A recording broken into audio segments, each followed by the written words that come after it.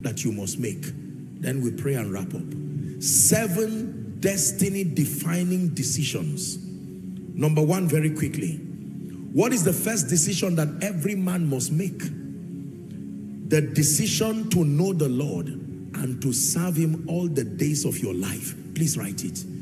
This is the first and the greatest decision that every man must make. The decision to know the Lord and to serve him all the days of your life. Matthew 22:37. The decision to serve the Lord and to know the Lord and to serve him all the days of your life. That you will love the Lord your God with all your heart. And I'm so honored to have our royal fathers come and declare this, not just for themselves, but for the land. Number 2, the second decision is the decision to contend for a superior belief. The decision to contend for a superior belief system. This is very important. Proverbs 23:7. For as he thinketh, give it to us please. As he thinketh in his heart, or interchange for mind, so is he. The decision to come out of old belief systems, limiting belief systems, satanic belief systems, mediocre belief systems. Number 3. What is the third decision? Destiny-defining decision that we must make. The decision to live a life of purpose and meaning. Please write it down. The decision to live a life of purpose and meaning. The decision to live a life of purpose and meaning. Hebrews 10:7. Lo, I come. In the volume of the book, it is written of me to do your will, O God.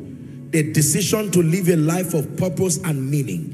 This is to everyone, but particularly let me challenge the gentleman. It is wasteful to just exist.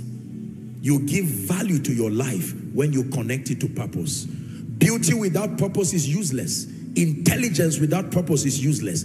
It is purpose that gives value to anything you have. That means whatever God has given you in itself cannot be a blessing until you connect it to purpose. Are we learning? Number 4, the decision to contend for health and longevity. The decision not just to be physically fit, contend for health and longevity. Please write it down. It is a project that you must make. I will live strong and I will live long. Say that after me. I will live strong. Prophesy it again. One more time. I will live strong and I will live long. Yes, sir. You don't want to live long being weak. There are people who are in the hospital, with all due respect, they will not die and they will not be strong. They become a liability to both themselves and everybody around. The value of longevity is that there is strength. If there is no strength, contending for longevity is a waste. Are we together now? There are young people at 30, 40, 25. They are so, they are so wrinkled, they almost bend over as if they are grandfathers.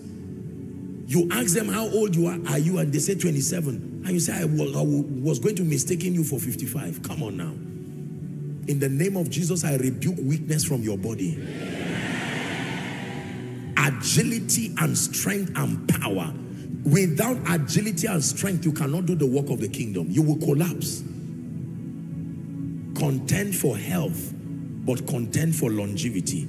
It takes good eating, exercise, training your body and your mind, a correct state of mental health to live healthy. But then it takes speaking the word of God and making prophetic declarations over your destiny to live long. You need both.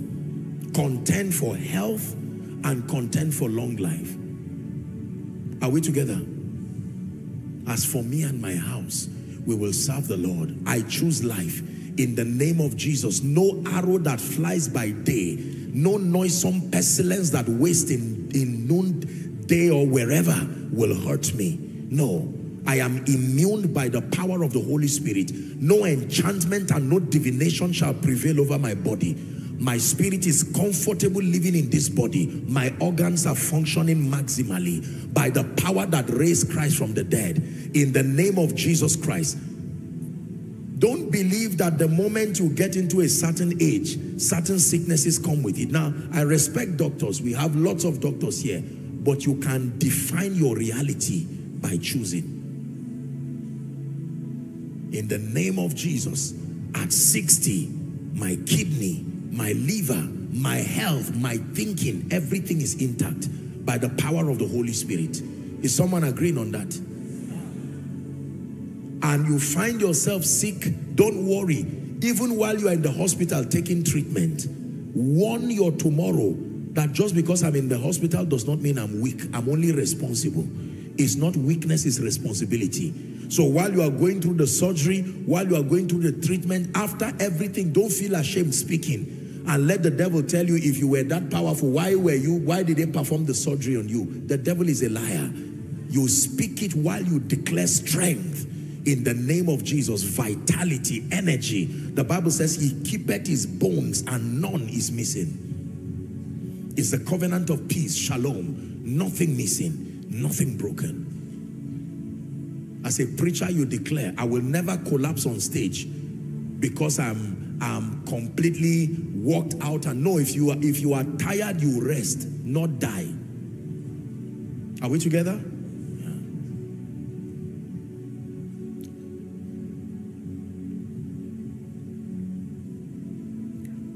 The decision to contend for health and longevity. Number 5, the decision to be financially or economically empowered. It is a very major decision. Refer to my teaching last week, I shall not want. Please get the teaching, is online, and listen to it very carefully. It is our heritage in Christ to not be in want, no matter what way or manner it comes. Lack and want does not glorify God, period.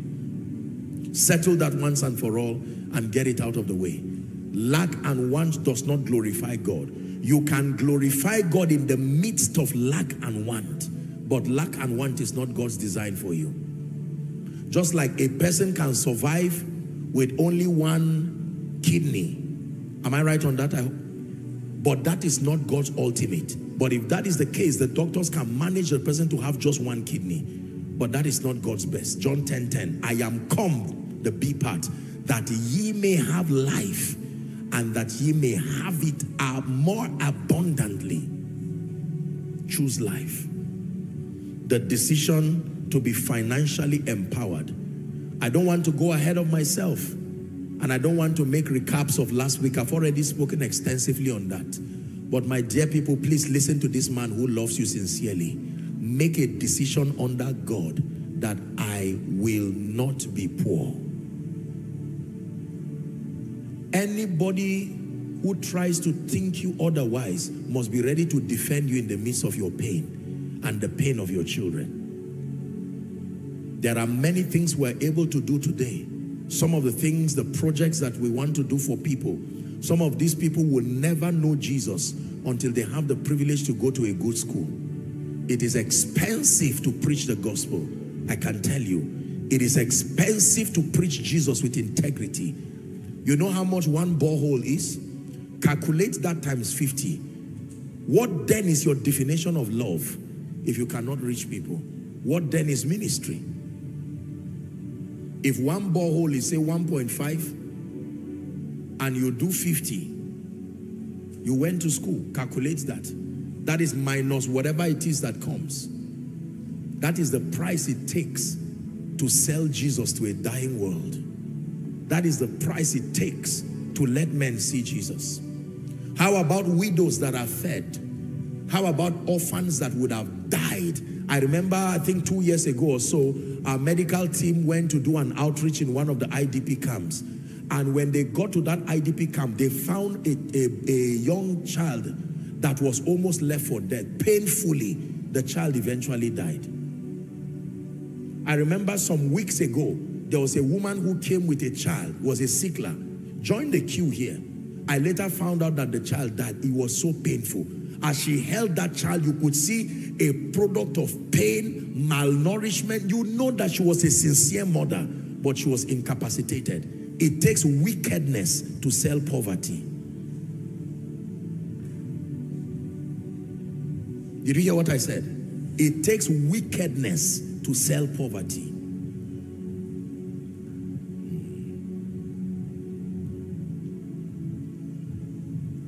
By God's grace and without sounding arrogant, if it is for your own personal food, you don't need much to eat.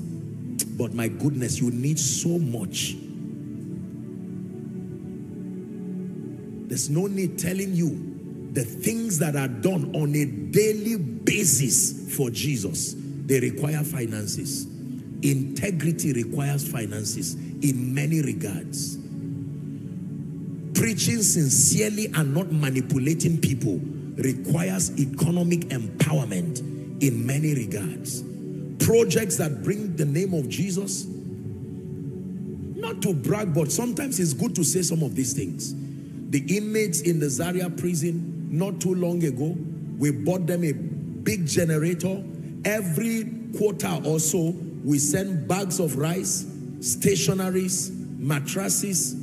The same was done, I think, early this year at the Kuje prison. These things cost millions and millions of naira.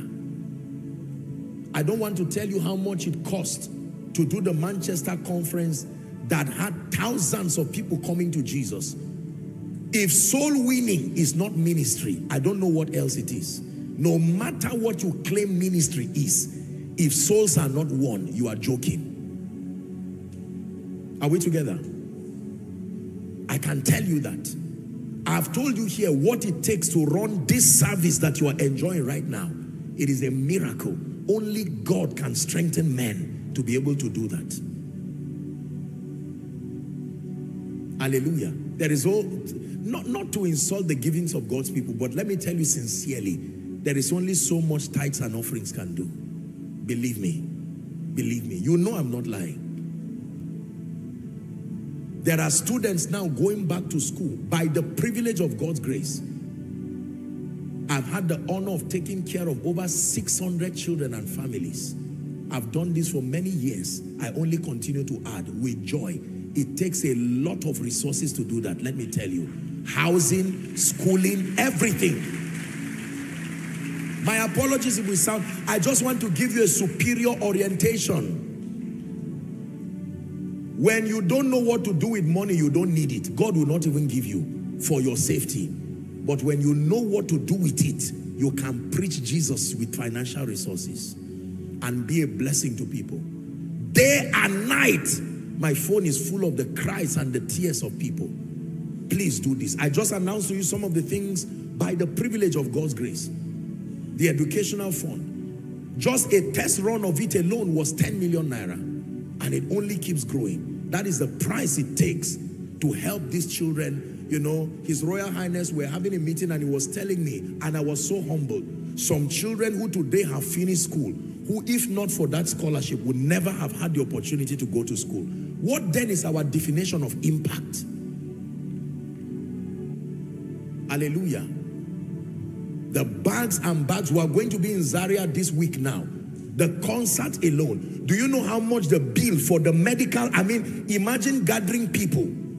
I think they are projecting maybe between 600 to 1,200 people. Free medical services. You go and try to get a drug for malaria and find out how much it is. And then there are bags and bags of, and we do it for both Christians and Muslims. I love Christians, I love Muslims, I love everybody in between. We are called to preach the message of love. But that is the price it takes.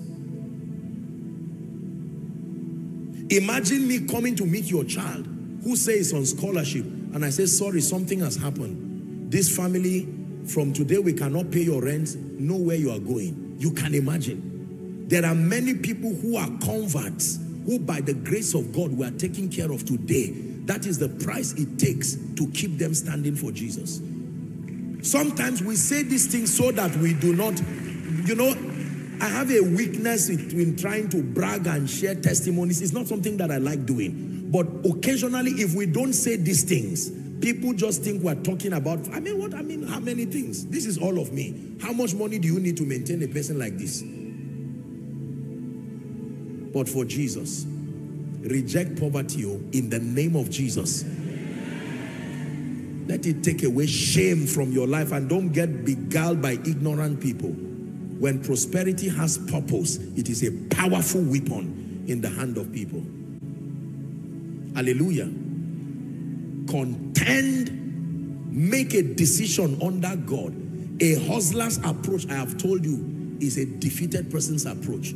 All this, I want to make money, so I'll buy a Jeep, so I'll enter. No. That means you don't know God and you don't understand this program. How many clothes can you wear in a year? How many plates of food can you eat? No. The bigger cause is to be able to send resources for the sake of Jesus. I have seen souls saved. As I have stood by the grace of God on many crusade grounds, and every time I see souls come to Jesus. I had a very interesting experience in Ghana. While I was doing an altar call, there was this very little boy, lovely little boy. This boy was kneeling down and he was really, just sobbing and praying. I had to call him up and held him and prayed for him. My heart just welled up with compassion. I was almost tempted to say, listen, let me put this boy on scholarship till he finishes school. I just said, well, the fruit of the Spirit is love, joy, peace. Maybe another time. What if that child tells you he's an orphan who is just looking for Jesus sincerely? And then you tell him, I bid you good speed. Go and read the warning James gave us. Show me your faith by your works. If we claim we love Jesus, we must show it. And resources help you to show that you love Jesus. I have vowed under God and as a covenant to you, my dear people, I will never, may I not live to see that day, that I will manipulate you financially simply because we are trying to put something in our pocket. No, there are some of us who fear God.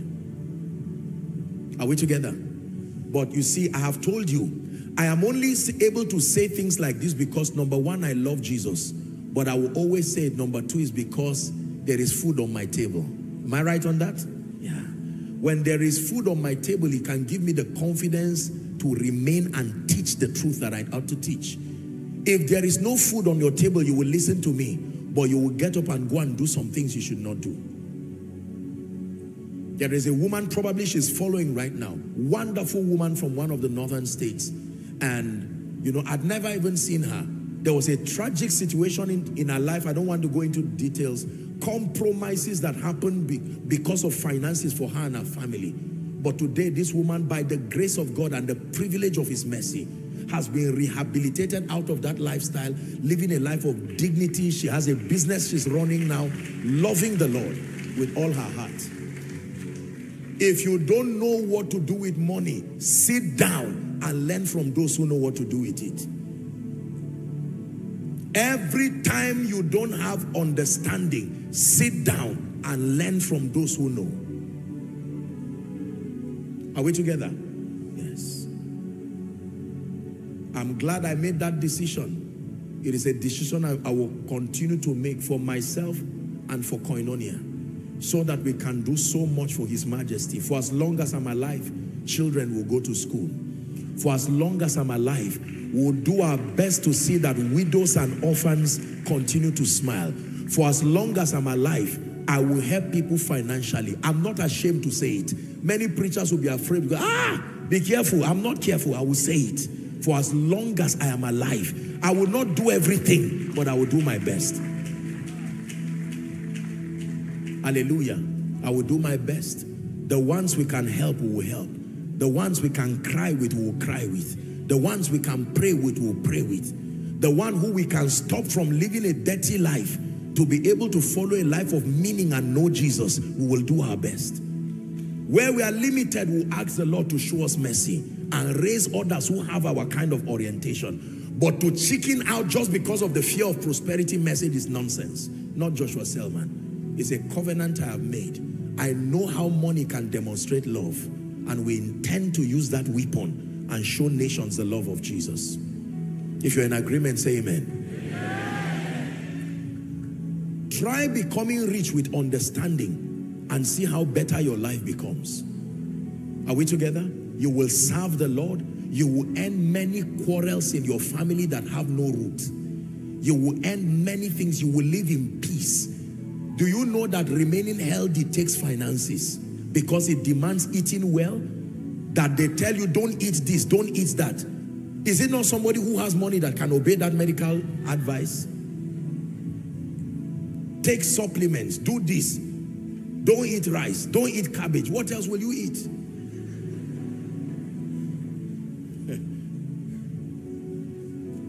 A simple surgery that was going to be performed on one of our ladies, I think, that entire procedure, because that lady's life was at stake, it will require about 600,000 for that to happen. Probably that lady would have been dead by now, but thank God for the ministry of resources with understanding. That lady is alive and healthy, and her family can see her preach Jesus today. Let me give you the last one. Koinonia is quiet. I presume you are thinking. Number 6, I promised 7. The decision to build strategic destiny relationships. I won't say much there. I've said so much about relationships. The decision to build strategic destiny relationships. You must have one friend in your life. If you don't have it, when we are praying, pray. Because something is wrong. If you have many friends, you are in trouble. It's not a sign that you are popular. It's a sign that you are careless. Did you hear that? Because your values should naturally edit many people out of your life. If you think you are a celebrity and you have everybody just likes me, it's a sign you are a city without walls. You must have people of values and people of standards. But you need friends. You need friends. Many of us don't have friends. Hallelujah. Many of us don't have friends.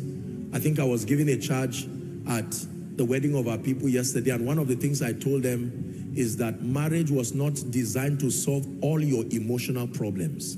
That is a big mistake. There are many people punishing marriage today because they expect to get all their emotional comfort from marriage. That is not the design. There are dimensions of relational and emotional comfort that only comes from your relationship with Jesus.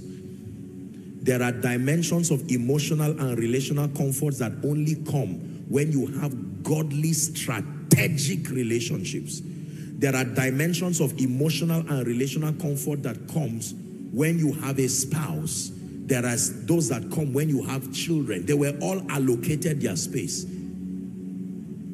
Hallelujah. If there is a relational void in you, check whether you have a relationship with Jesus. Then next to that, check if you have quality people in your life. I'm praying for you. May you never lack an ear to hear when you are in trouble. Especially if you are a man of God. Loneliness has killed many people because they do not have anybody they can confide in. They are afraid of everybody around them because they do not even know who to trust again. This is one of the problems of great people. They have gone through enough wounds and betrayal. They just believe that everybody is out to destroy them. But it is not true. There are still honest people. There are still godly people. There are still good people. There are still friends that stick closer than brothers. May you be one. And then may you find one.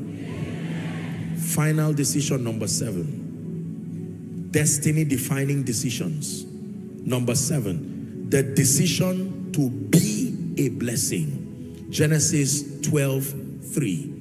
The decision to be a blessing. You will think that this is the same as finding purpose. They are similar, but this is different. You can fulfill your assignment and truly not be a blessing. You can excel in career and yet not be a blessing. Do you know what it means to be a blessing? When nations arise and thank God for your life. When nations arise and say, thank God you are alive. When nations arise and say, imagine what would have been if you were not there. That is what it means to be a blessing. To be a blessing does not mean to be popular.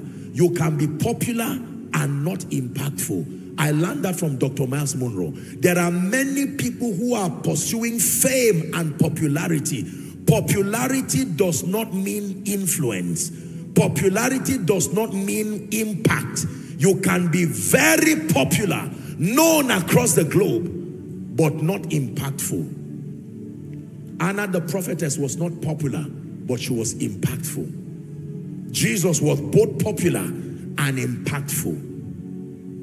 I choose impact 1,000 times to fame and popularity. The burden of being famous is something that if you know, you will not be in a hurry to receive it. Hallelujah.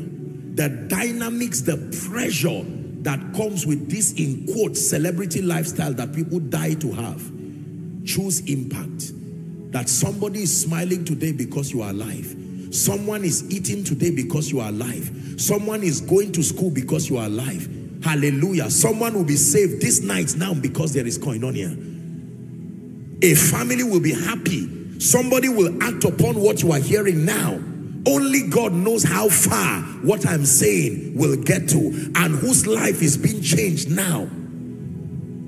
Do you know what it means to get up in the morning knowing that you are going to be a blessing? You get up in the morning knowing that one sick body will be healed because you are awake. You get up in the morning knowing that one confused person will find direction. Of the many things that happen when people send me text messages, I tell you, sometimes people say thank you and all of that, but when I see testimonies of transformation, Apostle, I was like this before. I listened to one of your message. Look at what has happened to me now. Sometimes in my silence, tears just begin to come to my eyes. And I say, Father, thank you for keeping me alive. Purpose and meaning. I choose health and longevity. I choose economic empowerment to live a life of dignity and to serve the kingdom with honor. I choose quality destiny relationships. Finally, like Abraham and like the seed of Abraham indeed, I choose to be a blessing. Let my life count. Someone is praying. Someone is praying.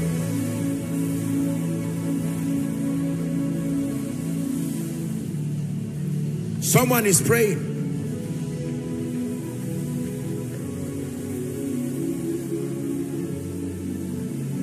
Declare, I choose life. Ask the Lord to help you. Every decision that you have made that has brought you pain, every decision you are now making that is leading you to perdition, leading you to destruction, leading you to decline, leading you to failure, leading you to anger, leading you to jealousy. Ask the Lord to show you mercy and to grant grace that from today you begin to make quality, superior decisions by the word. By the word. The primary instrument that guides our making decisions is the word of God. Then the ministry of the Holy Spirit. Then the counsel of those who have gone ahead. Go ahead and pray before I speak over your life.